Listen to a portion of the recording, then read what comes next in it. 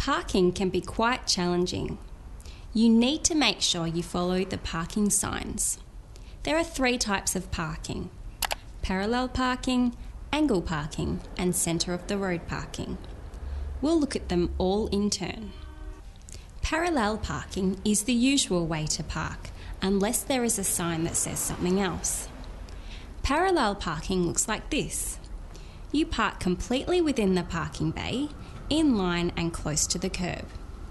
If parking bays are not marked, you must leave 1 metre between you and the vehicles in front and behind. You should park with your vehicle facing the same direction as the traffic travelling next to where you have parked.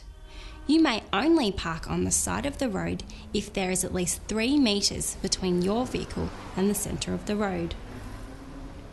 Make sure you do not block the path of vehicles or pedestrians. Angle parking looks like this.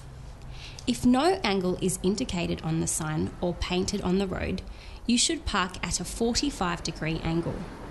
In centre of road parking, you must drive into the parking bay forwards and drive out forwards as well. You are not allowed to reverse into or out of these parking spots. It's important that you understand parking signs so you don't cause problems for other drivers and so you don't get any parking fines. Parking signs tell you if you're allowed to park, for how long, at which times, and if you need to pay.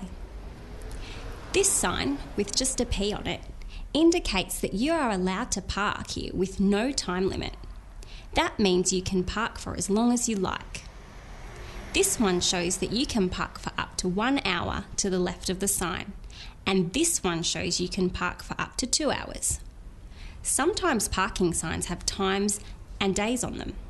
This means the sign applies during those times. Outside of these times, you can treat the area as though a sign was not there at all. You can park here with no restrictions. So let's have a look at this sign. First of all, it says 2p. Then it says 8:30am to 5pm Monday to Friday and 8:30am to 12 noon on Saturday.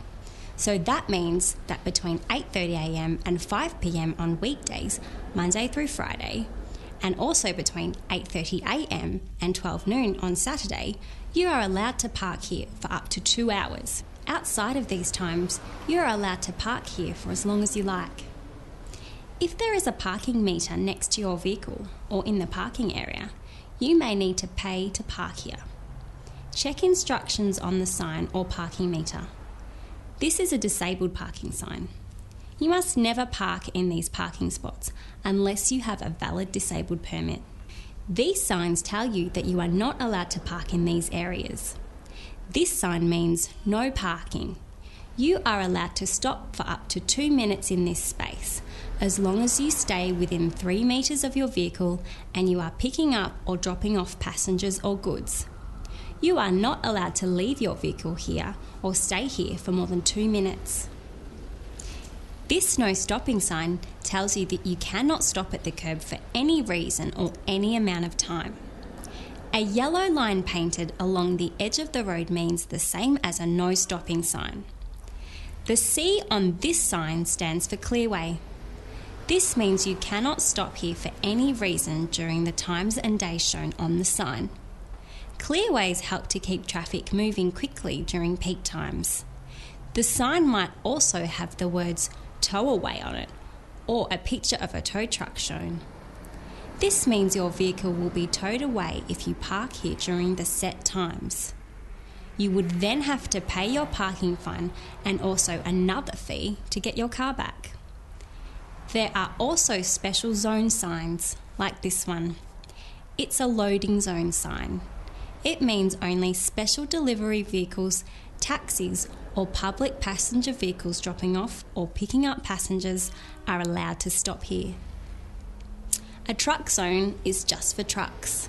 A bus zone is just for buses. A taxi zone is just for, you guessed it, taxis.